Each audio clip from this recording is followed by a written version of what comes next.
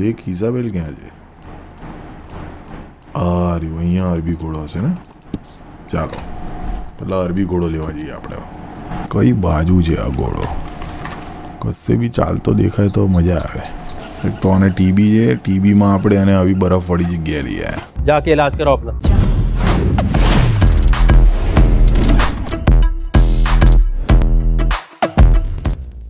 એ રહ્યો દેખાઈ ગયો. એ જ છે ને માફળી? એ જ છે. આ તો ભાલું છે.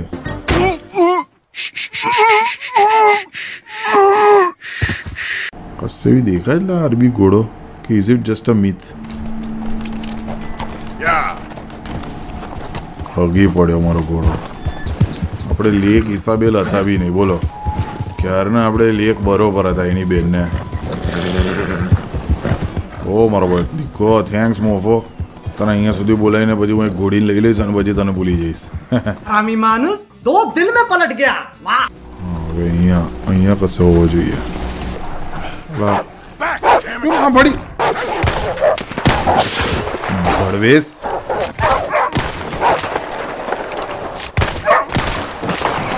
આવો કોઈ છે હજુ? તમારી માઓને તેના પહેલાનો ટ્રેલ પતી ગયો હતો. અહીંયા જ કશો હોવું જોઈએ. હીરો દેખાઈ ગયો ની માને. દેખાઈ ગયો અરબી ઘોડો. બરફ કરતા એ સફેદ છે, જોઈ લો તમે. ચોક ગયે સાઈડ સફેદી ચોકાય. ઓ મારી બકુ અહીંયા ને સાંભળ ને સોનપરી, એમ જતું નહીં રહેવાનું. જો રીસા નહીં જવાનું મા પાસેથી. ઘોડીઓને મળવાનો. એટલે મારો ઘોડો આવ્યો. એટલે તને નહોતો બોલ્યો મેં, હું આને પટાવતો હતો. તું અહીંયા જ રહે, તું શાંતિ રાખ. ઈસાબેલ જો મારી વાત સાંભળ. મોતી મોફો તો દૂર રહે ને તું દૂર રહે. Don't let it gate killed. It's most beautiful. હાલ હવે કિલ્ડ કઈ રીતે કરવાનું આને? I'm all out of food. You ate it all. You must have been so hungry. હવે નજીક આવ્યા છે. This is the closest we got two. ઓ મારું બચ્ચું કામ ડાઉન. નહીં એવું નહીં કરવાનું. બચ્ચું હમણાં Kamlesh કપચી is finding something important and that is the અરબી સફેદ ઘોડા.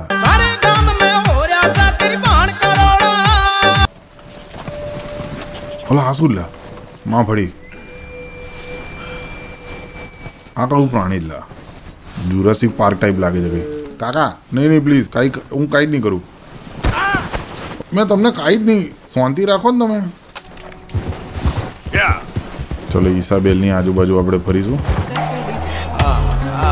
એટલે ઈસાબેલ નદીની આજુબાજુ એ પગના કેક ના કાપીશ. ये तो टट्टी है. એ મળી ગયું. મળી ગઈ છે. મામફાડી આ શું છે? અરે ઘોડો નો અહીંયા.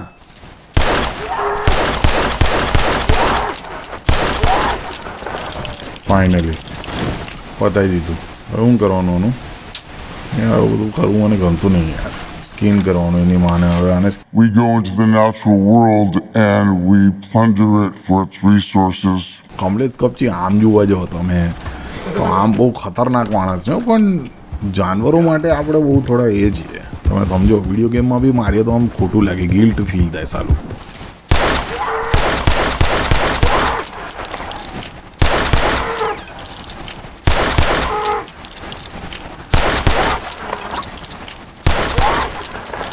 फाइनली अगर किसी चीज को सच्चे दिल से चाहो तो पूरी कायनात. अल्लाह पण क्या છે આ કાયનાત ને કેને જલ્દી મોકલે ઘોડાને. हमेशा ऐसा ही होता है.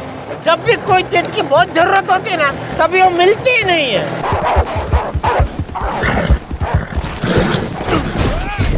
અલા માં પડી ભેણ. માં પડી ગયો મેં ભેણ મળી ગઈ. ના દોડને અહીંયા જ રહે. બચ્ચું ના જાતું કશે પ્લીઝ, નજીકમાં જ રહે. લાસો ફેંકો, ટ્રાય કરો. ના પણ આરામથી જ સમજે ને એને. અરે યાર પ્લીઝ આ વખતે ભાગી ના જઈશ.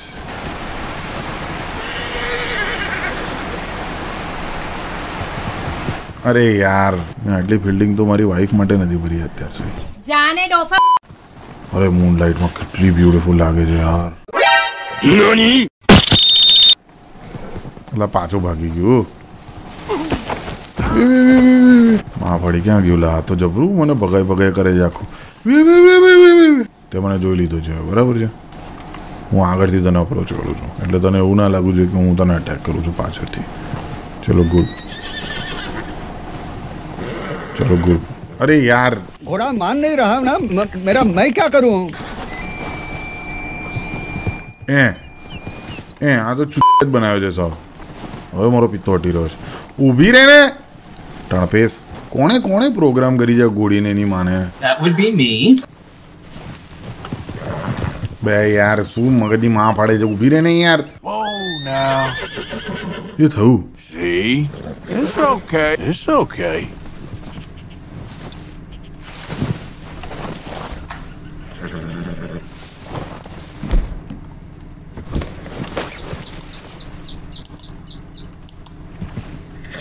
Nice and easy.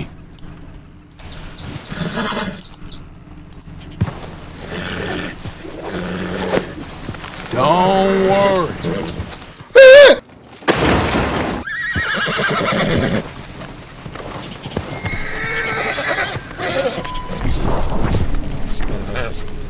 It's a low. There we go. So that way. What the f happened? Don't use lasso. Read my last two. Wait. હરણ સિંગડું મારીને જતું રહ્યું. હવે મારે સલમાન બોય બનવું જ પડશે. It's okay. Easy now. That's it. Nice and easy. Easy now. Easy there. Settle down. Whoa. There you go. All done.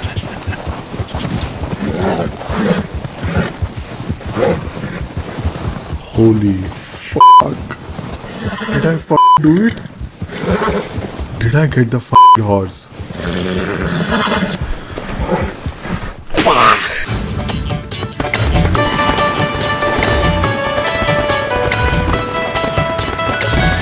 This is a life lesson.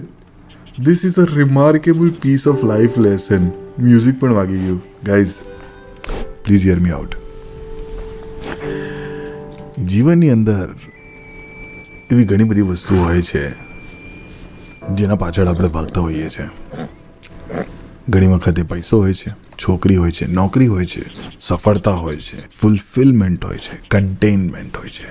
અને આ બધી જ વસ્તુઓને ભાગવાની પાછળ આપણે ઘણી વખત ભૂલી જતા હોઈએ છીએ કે આ બધી હાસિલ કરવી વસ્તુ બહુ જ સહેલી છે.